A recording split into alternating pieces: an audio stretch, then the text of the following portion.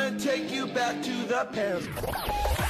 He's gonna take you back to the past to play the shitty games that suck ass. He'd rather have a buffalo take a diarrhea dump in his ear. He'd rather eat the rotten asshole of a roadkill skunk and down it with beer. He's the angriest gamer you've ever heard. He's the angry Nintendo nerd. He's the angry Atari Sega nerd. He's the angry video gamer.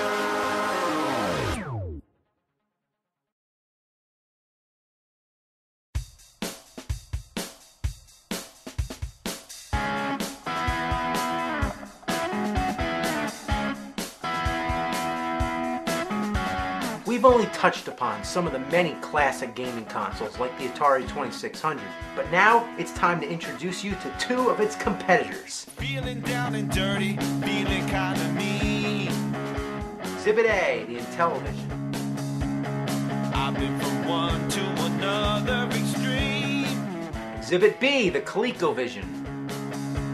This time I had a good time, ain't got time to wait. Both tried to take down Atari and both had a similar library of games. I wanna stick around till I can't see straight. It's like today, you got all these games, you don't know which way to look. Fill my eyes with that double vision. No disguise for that double vision. Ooh, when it gets through to me, it's always new to me. My double vision's got the best of me. First, we're going to talk about the Intellivision. It was test marketed in 1979, but officially released in 1980. Notice its fine wood texture.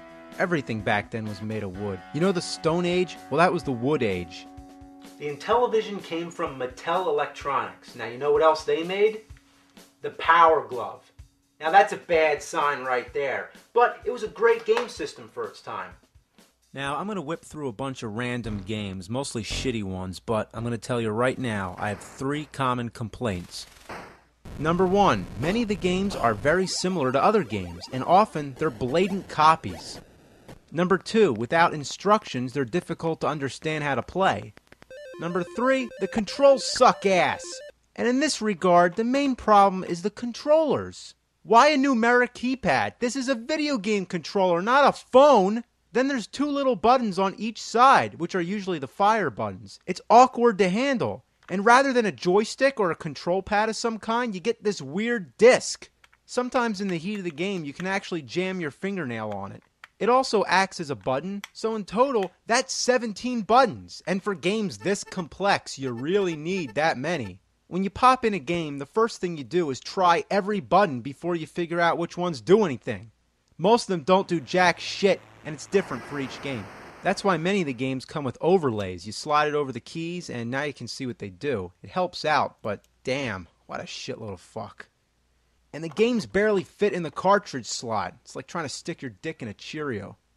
So this is Space Battle. Sounds promising enough, but okay, what's this? None of the buttons do anything but make fart noises. And the overlay has a bunch of Triforces. Is this where they came from? All you gotta do is wait for the squadrons to meet the aliens, and then it brings up the battle screen where you shoot blueberry pancakes. This should be the whole game. Why does this part even exist? Next, I don't know, let's try Mission X. More like Mission Ass. It's a 2D shooter, but it's real hard to shoot things. I mean, you have to be at the exact altitude. 2 rises up and 8 goes down, and the fire buttons are on the side. I mean, that's great, right? Why not spread the buttons out as much as possible? Alright, what's next? How about Utopia? It's kind of a precursor to SimCity. You're basically the god of an island. You build stuff and storms come by and, wow. All I can say is that back in 1981, people had a lot more imagination. Okay, how about He-Man? Oh man, I thought it was going to be He-Man. So you're flying around in the Wind Raider shooting at stuff. I